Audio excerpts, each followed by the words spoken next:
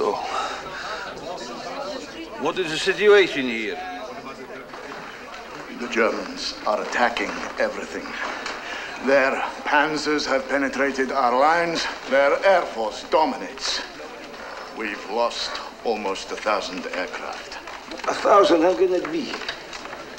Most were destroyed on the ground. On the ground? Despite warnings and recommendations, they were left in forward positions. No, counterattack. Here, here, here, here, here, here, here, here. You don't understand the situation. Our front is crumbling. Our forces are retreating, trying to avoid capture. No capture, no retreat, no surrender. Attack. Beria? Beria! Bring up security troops. Shoot anyone trying to retreat. Shoot our own men? Yes, and we'll shoot you too, you incompetent fool! Cuba!